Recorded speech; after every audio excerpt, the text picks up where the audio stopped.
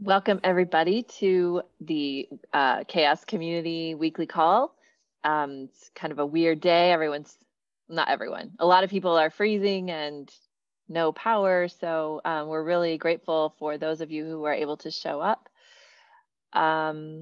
We have a little bit of a light agenda today, which is probably good, just so people don't feel like they're missing out if they're unable to make it. But we do have a few things to talk about. So if you have not added your name to the agenda and you would like to do that, please feel free to do that on the minutes. I think Matt just posted them in the chat.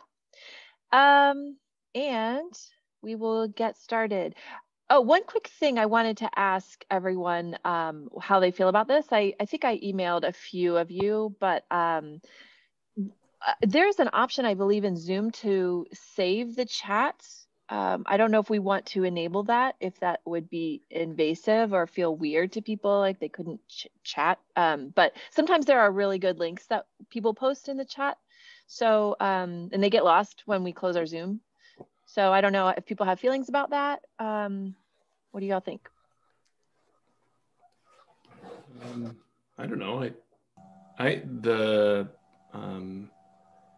Remember when we were on the UNO Zoom account? I always had the chat, but I never did anything with it. So we were preserving it, but I never posted it or anything like that. So normally I recall whatever link is posted on the chat, we try to capture that in the meeting notes. So if these are not even reserved, but the links especially are captured in the notes. I have a question. In terms of the record of the video versus the chat, are they synced at all? Because I could see, like, if it is in line with the conversation, and you could see how the chats were supplementing what we were discussing. But if there's no relation, then the links would provide insight, but the like random banter or like plus ones will have no context. Yeah, that's an excellent question, and I don't know the answer to that. I don't know if anyone else does. I think we can stick with the meeting minute, just continue to be mindful to put everything that we want to capture in the... Awesome. I will say, if we do record them, I will probably make less snarky comments in the chat. So it depends on like what behavior do you want to incentivize? I've thought that too. Chat has a tendency of being a little bit snarkier. I kind of like the snarky, that's my personal thing. I like giving people an outlet for that. So I'm totally fine if we do not save the chats. That's awesome. That's fine. All right, let's move on. Thank you all for your input on that. I feel better. Okay, so the first thing on the agenda is the Google Season of Docs is open. And I know we have some people, I don't know if any of them are on this call, but I know that's been kind of floating around. So I'm not sure what we want to chat about with that, but if anyone wants to jump in here. So I think the question basically is, do we want to set up ourselves as our own organization for Season of Docs? This is Season of Docs, right? Yeah. Or the Linux Foundation always provides kind of an umbrella, and you can submit things via the Linux Foundation. And apparently we did it via the LF last year. Is that correct? Okay. Yeah, we did. So it seemed like Venu was kind of inclined to do our own organization, which I don't see any problem in doing that. And we've done this. We had this same kind of conversation with Summer of Code too. You know what I mean? Like, do we submit as part of the LF or do we submit on our own? And I think maybe one time we submitted as part of the LF. Georg, do you remember that? Like really early. And I actually think it wasn't accepted. Like the LF was not. I think we've always done Google Summer of Code just as CHAOSS. Okay. Well, we always have the option. And so the folks at the LF don't really care, at least when we've had this conversation in the past.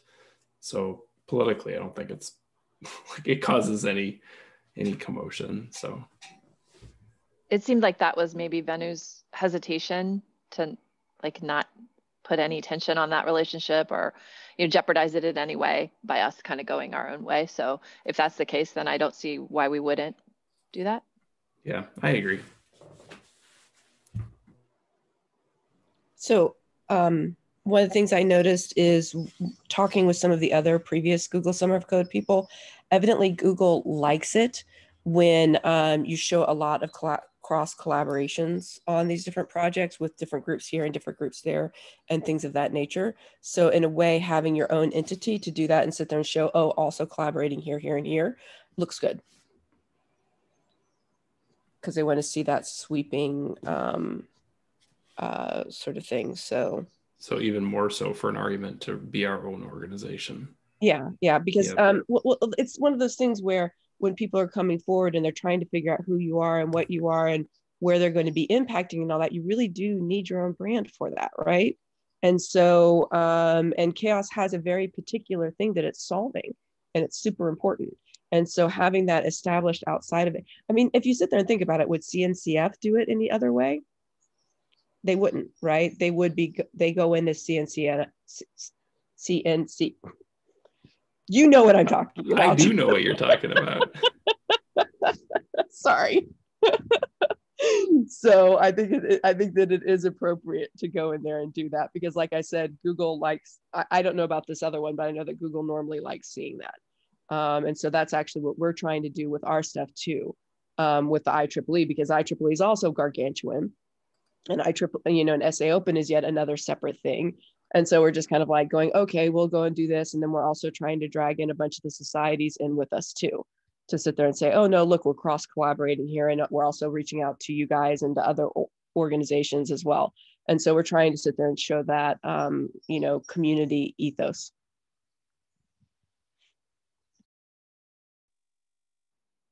So it sounds like we have a decision because I don't see any reason not to do that. So I already put it in the minutes, so it's already decided. That's all it takes really, is just to put it in the minutes, and then you can pretty much just decide anything you want. Okay, so let's move on unless anybody has any final thoughts on that. Nope. Okay. So the next one on the agenda is outreachy. There is a March 1st deadline for the community sign up. And we do have some ideas, some concrete ideas for that.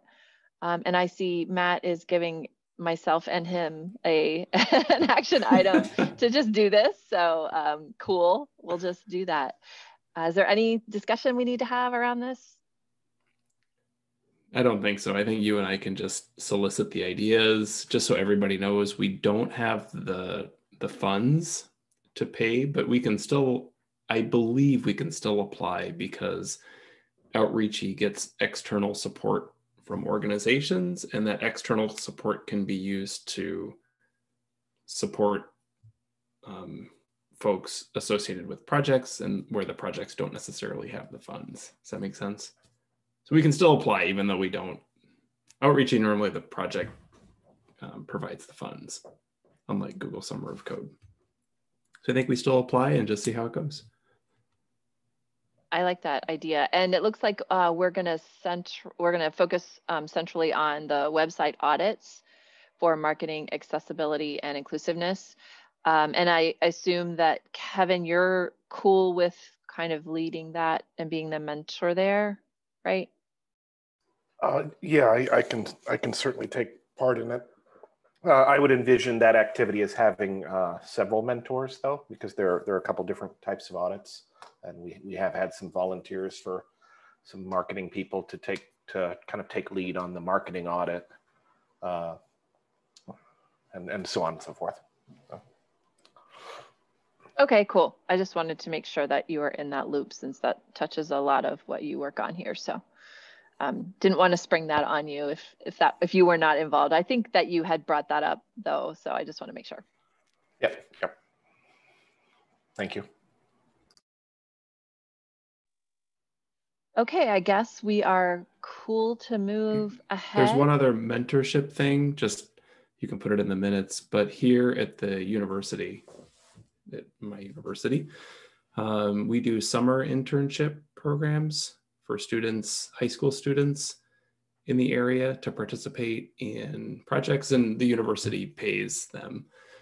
And so Vinod, I think it was Vinod and Matt, I kind of forget, or was it just you, Matt? I think it might have just been you, Matt, to kind of say, you know, put together a small, you know, a couple paragraphs as to what the engagement might look like. And then those go onto the university website and they get sent out. So we may have some additional mentorship. And I think it was with respect to the D&I badging program. Is that right, Matt?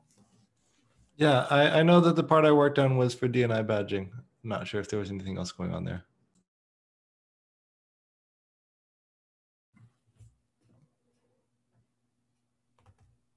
I'm just curious, what do we have a specific thing for them to work on? I'm just curious. I think it was, okay, so the D&I badging program is based on Arfon Smith's work when he was at GitHub in the Journal of Open Source Software. So the kind of the model that Arfon put together was kind of the model that we have implemented with D&I badging, just because we really liked the openness and transparency of how CHAOSS, Journal of Open Source Software, was running. CHAOSS has an automated tool called Whedon. Get it? CHAOSS Whedon. So one of the things we're doing is taking a look at how we can bring the work that's been done on Whedon into the D&I badging program to help automate things where automation can occur. There's certainly still a need for a lot of human interaction and thoughtfulness, but there might be places where we can continue to automate. Did I get that right, Matt? Yeah, we've already built out a lot of the proposal for it, it looks like, but I'm excited to see how that turns out. Sounds good. Have we ever done this internship deal before? I did it a long time ago when I was involved with SPDX. And so it can be tricky, right? Because a lot of high school students are not really familiar with just what open source is and how it works. So a lot of time is actually spent just kind of introducing people to the community and getting them to understand the structure. So it takes a little while, but it does work out well. And it's just a really nice experience for a lot of people. I really look forward to having them be a part of our community. I think that would be awesome. So yay, that's exciting. Okay, the next one is actually something Sean wanted to talk about, and he had to step away for a minute. So his chair is empty. Yes. His chair is, yeah. His chair cannot speak for him, sadly. So I will let him talk about this in a second. Just as a side note, Sean and I did have some great conversations about, we did a hackathon on Saturday. Well, he did the hackathon on Saturday, and it was pretty light turnout, but some great ideas came of that for the next hackathon that we're going to do. And we are going to do another one. We're going to do a series of these, some for the North American users, and then we're going to do an Asia Pacific one that's a little more friendly for that time zone as well. So we'll do a series of those as well. So those will be happening on like a Friday night Central US time, which will be like Saturday day for Asia Pacific. So that's kind of the overall plan. I know that what Sean wanted to ask was to pose this question to the working groups, people who are on the call from the different working groups, if there are specific metrics that we want to capture data around, but we're not sure how. If they can think about that, because we want to kind of take those hackathons. I hate to steal Sean's thunder. Don't tell him I'm telling you this, but we kind of want to take those hackathons and make them a little more purposeful and deliberate in our like what the goal is. So we thought it would be great to have a purpose in that, helping the working groups kind of figure out or nail down some data that they were requiring. So kind of be like you know, not self-serving to CHAOSS, but also to help the kind of bridge the gap between Augur and the metrics and what we're doing there. So, and then, you know, use the hackathon as a great venue for that. So people on the call, if you are in a working group now and you can think of some requirements that you might have that you would pose to volunteers that happen to be working on Augur, that would be great. Or just think about it for a little bit and we can bring this up again next week, which might be good since Sean's still not back at his chair. That would be awesome. So yeah. So just to clarify, it's focused around Augur. So there could be some metrics that aren't necessarily as applicable in that case. This is true. Yeah. I also think this is a really good call, what you were talking about, Elizabeth, just because we don't like to develop metrics in a methodological or technical vacuum. They need to have some form of getting out into the world. And if we can continue to stay attentive to that, that's a good thing. So as I went to the hackathon last Saturday, and I thought it was kind of it was fun. We did have a light turnout, but like we had people. I think one person was interested in the outreachy program, which was pretty cool. But it was something we ran into that I'd like to try and avoid in the future is that we had an install debugging session for most of the hackathon. So I just want to do something that's a live instance or something that we can do working on something that's easy to spin up. That's my big concern about it. And that is perfect timing, Sean, because we were just talking about the Augur hackathon and kind of our plans. And Matt Snell, to your point, Sean and I did talk about that. And so we have some ideas floating around, but I will let Sean kind of take this. Sorry, Sean, to put you right on the spot. No, it's all right. Sorry about that. My furnace died 2 weeks after I finished the garage because just I'm lucky that way. So I'm just following the minutes here. Yeah, so I had just brought up that we were looking to some guidance from the working groups as to some metrics that they would want some data around that we haven't really solidified yet. So yeah, I don't want to repeat what you said, but I think there's maybe, did you talk about the basic skills pieces of what we discussed? No, but Matt Snell had just brought that up. So okay, because that, like he said, was a big part of it. Yeah. So thing one, I think, organizing hackathons around the implementation of metrics or combinations of metrics that people actually want to see displayed or represented together is, I think, a really good way of engaging folks in a hackathon because it gives us a concrete purpose. But the other thing that I've talked about is the common experience I have in hackathons for Augur or other hackathons is there's this sort of this level of getting your operating environment on your local machine prepared to actually do Python development in open source in this case. And with different operating systems, there are C libraries and things like that that need often to be upgraded versions of Python that need to be tuned. And we usually spend 1 to 2 hours of any hackathon on Augur or otherwise getting folks' environments set up. So Elizabeth, and I think when talking with Elizabeth, that this is an obstacle for open source software engagement, especially more diverse open source software engagement. So we discussed having, I don't know, sort of workathon, hackathon like tutorials, perhaps one focused on configuring Python for open source development on your local computer, another focused on the nuances of GitHub. I think most people understand the very high level functions of GitHub, but few have actually created a fork, merged it back in, worked with branches and had that experience. And sometimes when people get into that, it's an obstacle for going further.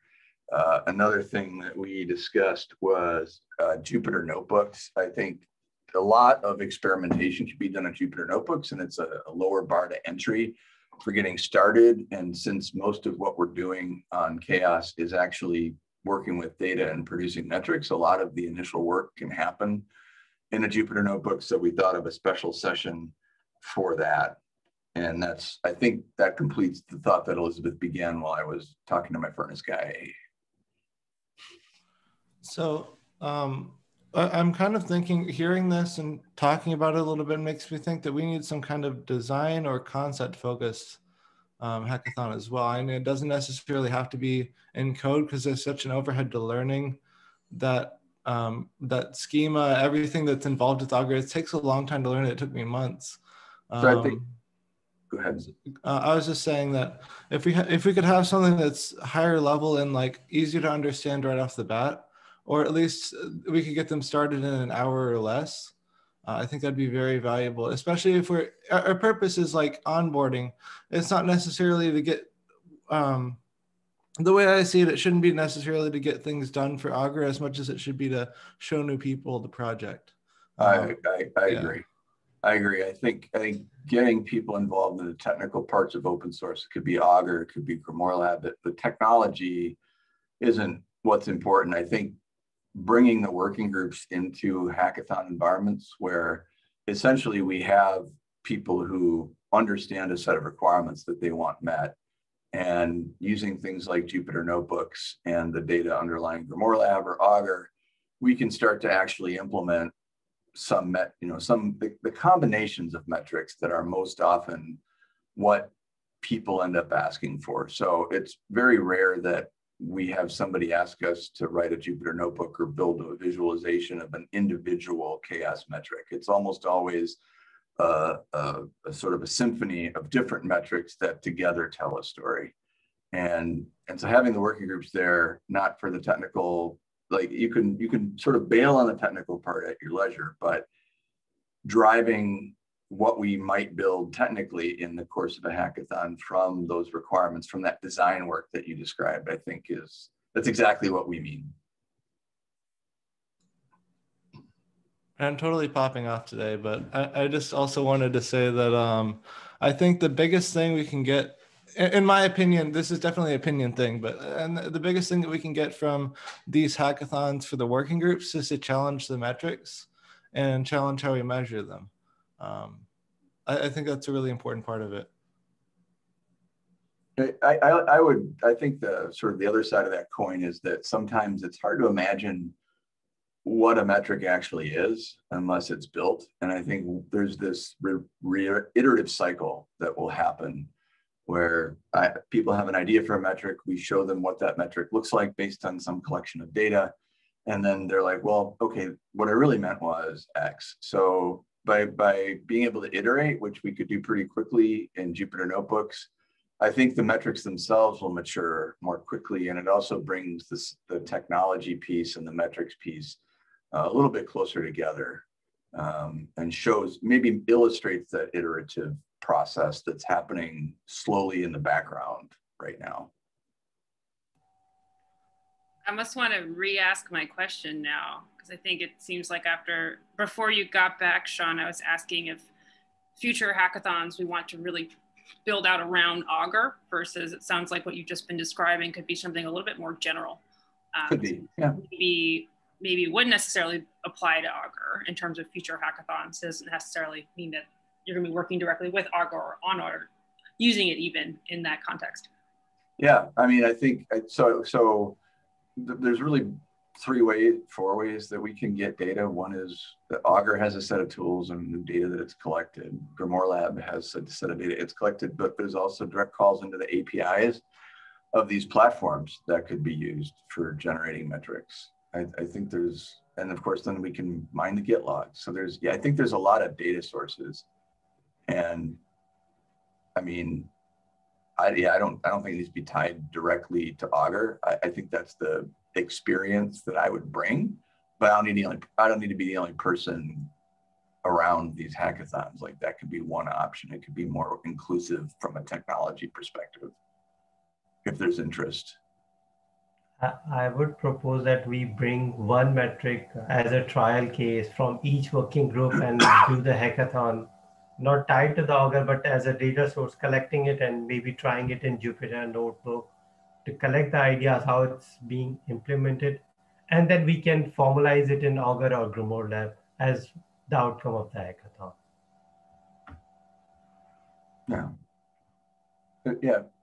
It'll depend. I mean, yeah, I agree. It'll depend on the metrics. Some metrics require advanced data collection, others don't. It depends what kind of temporal process, what kind of temporal trends you want to show. But yeah, I think I wouldn't exclude data sources. I would say Percival's a powerful data source. We could gather a bunch of data around a metric from using Percival. We could have a bunch of data in Augur. We could have a list of GitHub and GitLab APIs that deliver that data ready. I don't know, Sophia, if you have other ideas about data sources we might target. I mean, I spend all day in GitHub Archive, so that's always available. Yeah. But, I mean, that predicates GCP login, but it is a public data set if you have access to it. So that's personal bias here. Yeah, GitHub Archive is a valid data source. It has obviously, like all of the other public data sources, there are limits to it, but there's a lot there. What kind of access does one need to get access? I mean, it's been a long time since I accessed it. I think you need to log in.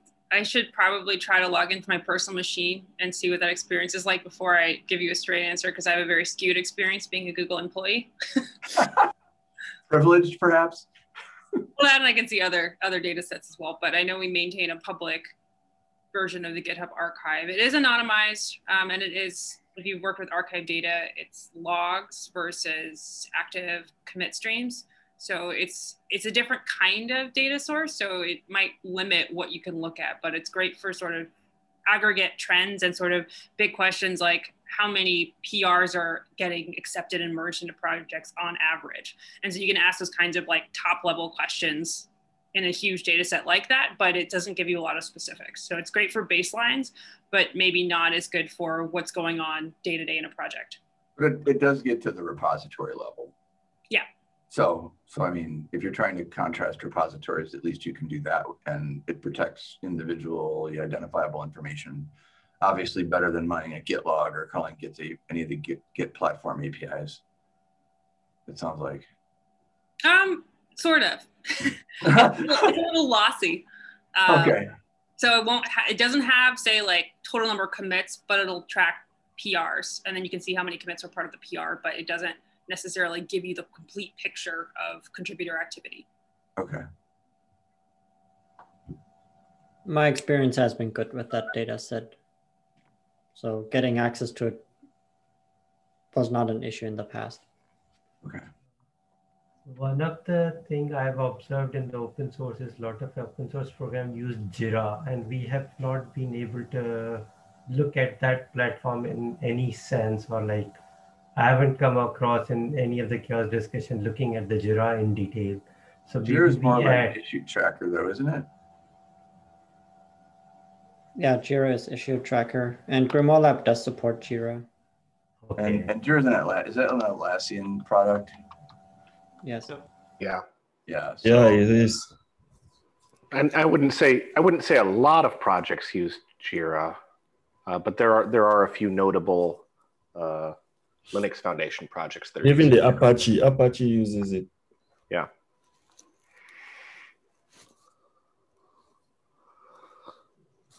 So maybe add it to the looking into that data source also. Well, there's definitely an access issue there, right? There aren't public Jira data sets, are there? I don't know. That can be an issue. I don't know. I would imagine that the only access you have to the Jira data is if you're a member of the project. I know the Atlassian, like they have Bitbucket. That's the only Git platform that I need to actually log in to clone a public repository. So it does seem to be just generally speaking, a bit more locked down than GitLab or GitHub.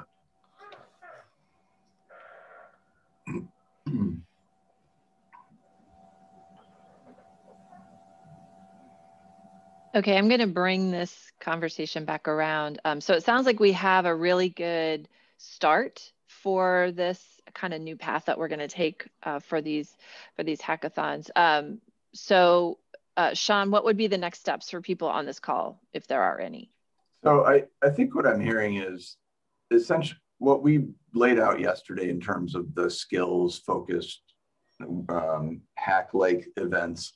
We should put out there. I think those are independent of Augur or Grimoire Lab or any other platform. I think the Asia Pacific call, the hackathon that's focused on the Gitty worker that they want to build for Augur, that can stand alone. And I think when it comes to the working group focused requirements, here's a set of metrics that we want to try to build out with tools. I think we maybe make them more agnostic, and that the advanced work is making data available, making the location of data available from a number of different metric platforms like the GitHub, GitHub Archive, here's your path, GitLab, GitHub API, here's your path. Here's a Percival data set we collected with Percival or whatever else Grimoire Lab might recommend. Here's an Augur database. We give people multiple options for engineering it, and see what happens. See how people want to build a metric out. And I'm totally open to saying, okay, we're not going to use any of those things. Like if somebody defines a data set, like a test data set that we want to build a metric from, I would be okay facilitating a hackathon in partnership with Georg or other folks from Bitergia or Google or wherever, just focused on the metrics, because I think the focus on the metrics without caring about what technology we're using is how we get the working groups engaged and helping us to build tools that more closely serve the needs of the community. That's my opinion, but I welcome alternative views. I think that sounds reasonable. Okay, so I think we're good to move on then, unless anyone has any final thoughts for Sean or for anyone. Okay, cool. Let's move on because we do have a few other things on the agenda here. So the next one is community reviews on the metrics are still ongoing. So if you've not had a chance to look at some of the metrics that have been released in this under this community review window, feel free to poke around and see what you think about them. It does not have to be in the working group that you usually attend. It can be, you can offer your feedback on any of the metrics. So don't feel constrained by your imagination. It's all up to you. And I see that Georg has a big thanks, Ray. So Ray apparently has been doing some work, even though he's not on this call. We will give him a shout out. He definitely has. So across working groups. So within your working group too, maybe take a look at the PRs that are coming across to address some of these issues. That'd be good too.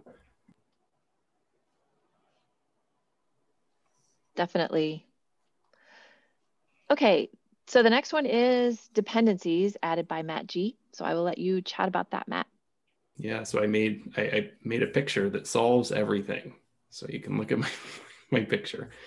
So in kind of in the same light as bringing tooling and metrics closer together.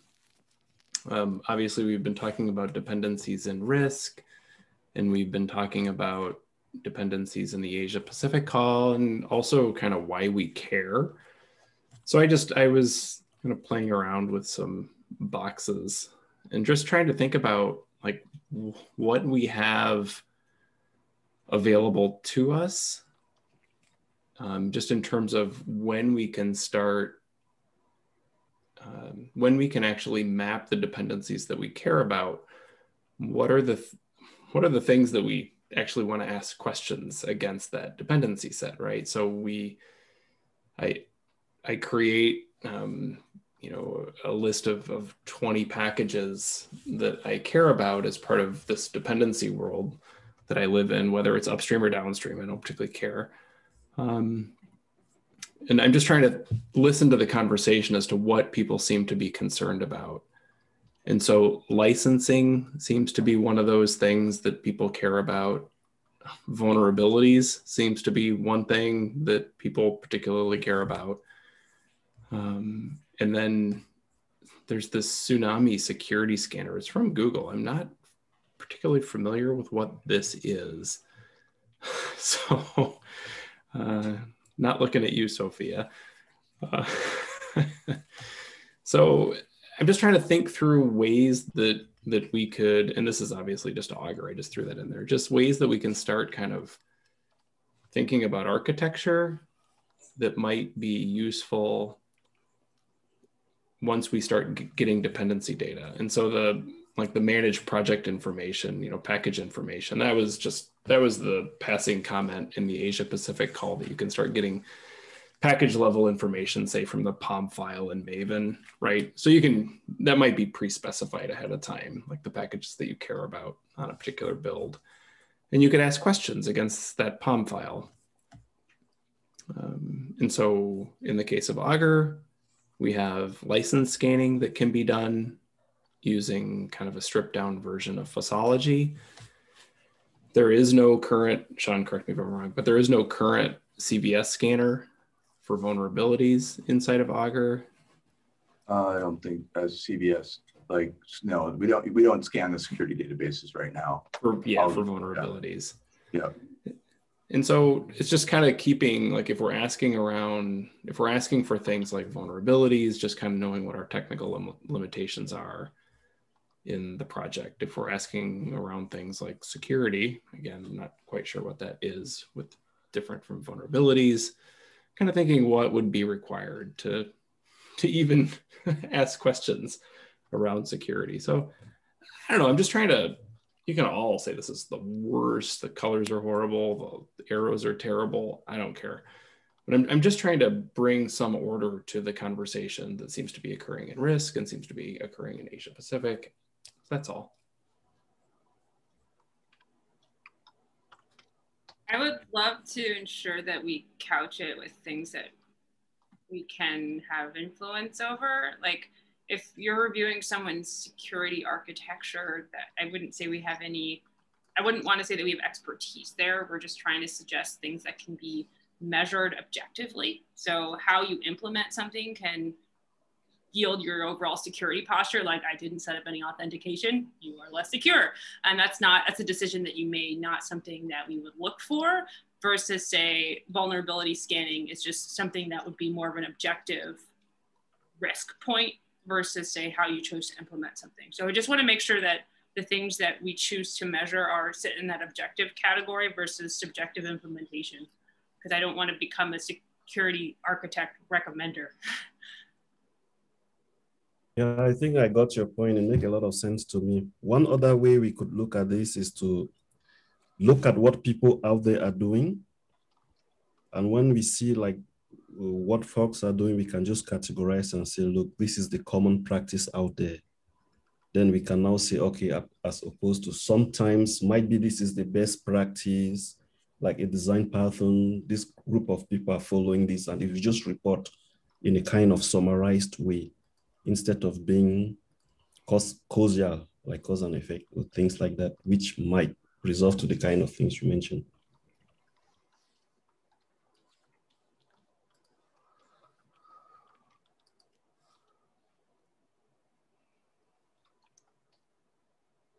Other thoughts on my model that I jotted these things down, that I spent hours on. So this doesn't solve how we think about dependencies, right? This doesn't solve the issue of mapping dependencies, but it starts to, I hope, address, there's kind of two parts to dependencies. One is mapping. I got to figure out what I care about. This is only based on what I'm hearing. And then the second is I want to ask questions against that suite of things that I care about. And the questions that always seem to be, that people seem to want to ask all the time are around licensing, around vulnerabilities, and maybe those are the two biggest things. And so, yeah. And yeah, there's a lot. I mean, there's a lot of license scanning and other kind of vulnerability.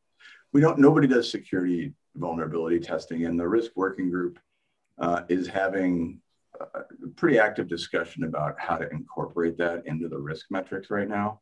There are a lot of things out there that are databases.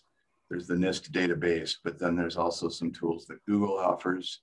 That's that OSV one that I just put in there. Yeah. So there's a lot to look at from a risk perspective, and this may be one of the things, because there are so many existing tools that we could build a hackathon around. Not to make it about that, but there's enough different tools out there that we could actually get into it with software. And what are the tools? So like the NIST database is agreed, certainly one. Yeah. But I think this OSV, from what I understand from Google, is trying to get around or trying to overcome a lot of the inherent complexity in the NIST database query. Like it's super hard. I'll just give it, the risk group should be fun this week. I'm talking to 4 people from the group who have a lot of different pieces of software on the list, and I'm trying to consolidate that list. And I'm doing that in advance of the working group meeting, because there's so much about dependencies that's being talked about. The same seems to apply to software. I'd like to focus the discussion on where we work. But there'll be a comprehensive list in the risk working group notes Thursday. Is the tooling in what you're talking about determining dependencies? Or is the tooling about also asking questions against that list? Some of it's security vulnerabilities, some of it's looking at dependencies. Let me complete my list and share it in the risk working group, because I'm a little bit overwhelmed by all of the things that have been shared with me so far.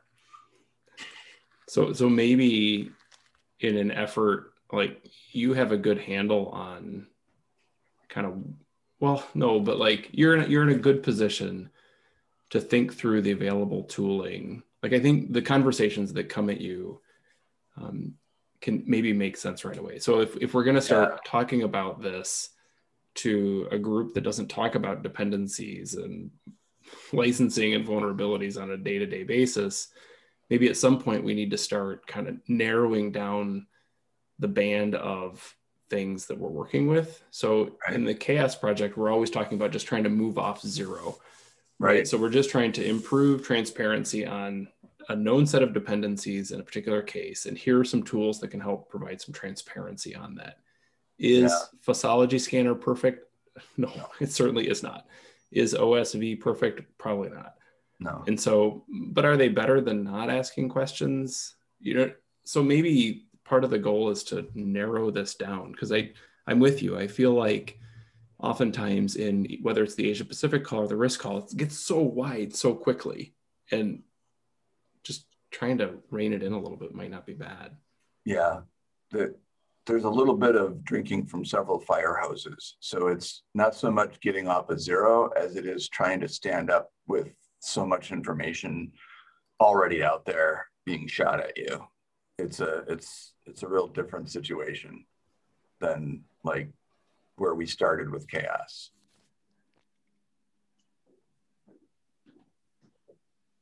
Sophia looks like she may have a thought. Yeah, I mean, I didn't really like your approach, because I think the trouble that we've been facing in the working group is trying to solve this problem theoretically and practically at the same time.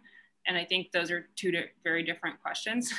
So I think we spent a lot of time trying to theoretically organize our thoughts, but now I think it's important to focus more on what's practically available. So I like the idea of going through, seeing the available tooling, the available data sets, and what we could actually measure and achieve on a repeatable basis.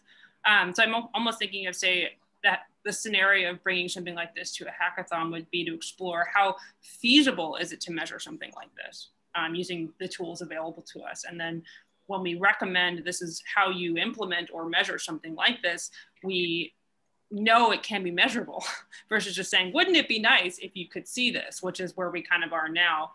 Whereas looking backwards from the tooling would be a little bit more practical on what's achievable now.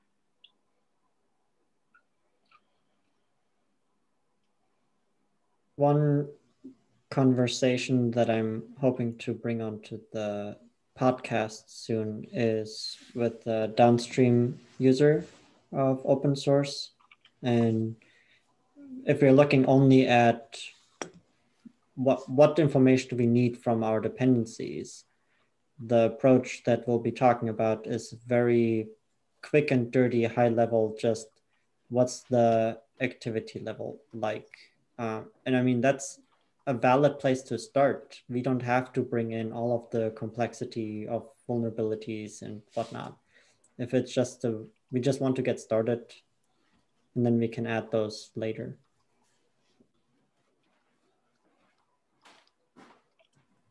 Should add that to the stack here, right? In between manage package information and the license scanner stuff, just activity.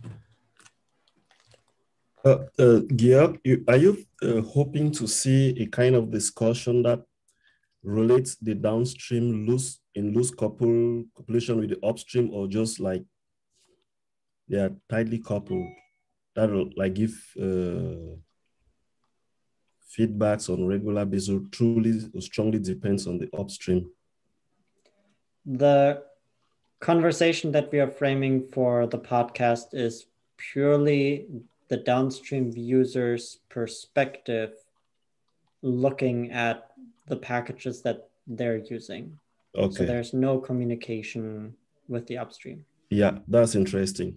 I like that.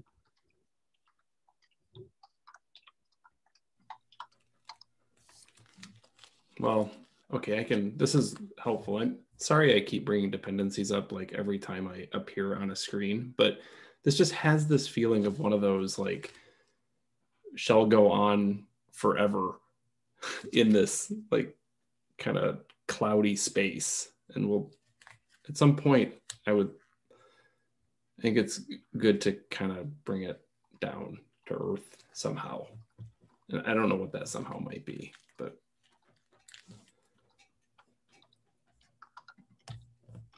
I'll keep making diagrams. Just keep doing it. We appreciate you, Matt. We appreciate that. You bet. Some of us are visual learners like myself, so that makes sense. We are almost out of time, so just wanted to mention two quick things that are still on the agenda. First is the Google Summer of Code. We are just finalizing the ideas, and there is a doc in the minutes, assuming that people can click on that and add their feedback. And then is that all, Georg and Sean? Was there anything specific?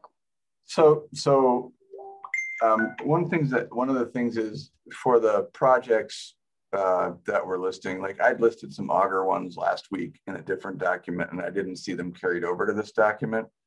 So I'm wondering where they went, and I'm trying to recreate them in this document now. I'm sorry if I missed that document. If you have that link, we can copy them over. It's probably in last week's minutes. I've already added one of them. So, but we have to create actual GitHub issues in some repository before the 19th. Is that right? The way I see it, we don't need to have that piece with the micro tasks ready until the organizations are announced in March. So we just need the ideas, and then we'll add the links to the microtask issues when they're ready. Okay. All right. So I'll finish fleshing out maybe you and Elizabeth and I should have a 10-minute conversation on the 18th at some point, just to make sure we know what the list is collectively. Yeah, that works for me. We can figure that out. Yeah, just like 10 minutes, make sure we haven't missed anything, because this is a different document than we were using last week. And there were some ideas that were not Grimoire Lab and Augur. So if anyone wants to flesh out, Vinod, thank you for your idea. If anyone else has some projects they would like to mentor, please email us or add it to this document. And then one final just shout out to Sophia for being our newest panelist on CHAOSS, because she was so amazing as a guest that we were like, please come be a panelist because you are awesome and we love you. And she said yes. So congratulations to Sophia, and we look forward to having you again and again on CHAOSS because you really add a lot to the conversation. So thank you very much. And listen to that podcast if you haven't. Yes, I listened to it already, and it's always weird to hear your own voice. But like you have to kind of suffer through it to make sure I didn't say too much about Google. Yeah. Well, you can never say too much about Google. I think the legal team would argue with that statement. Well, yeah, the legal. Yeah. Well, once you involve lawyers. All right, everyone. Have a super day. Stay warm, stay safe, and we will see you all next time. Take care, everybody. Thanks, everybody. Bye. Thank you. Bye.